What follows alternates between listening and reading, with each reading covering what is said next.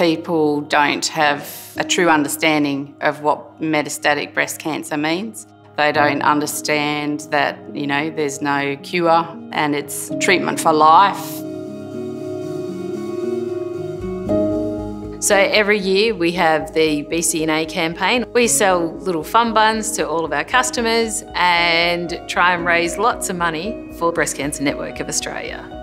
You can have all the support in the world, but the only person that knows what you're going through is someone else going through the exact same thing. It's pretty special when people confide in you with what they're going through. And meeting someone like Sonja today, it kind of brings it home a little bit more.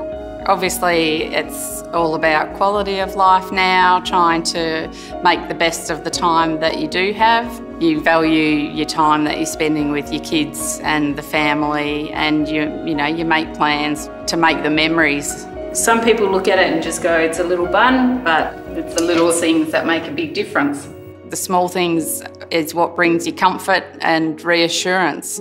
No, it's not all about the money that you raise, but it's great when you have raised that money and you walk away and you're really proud of what you've done, and the staff are really proud as well.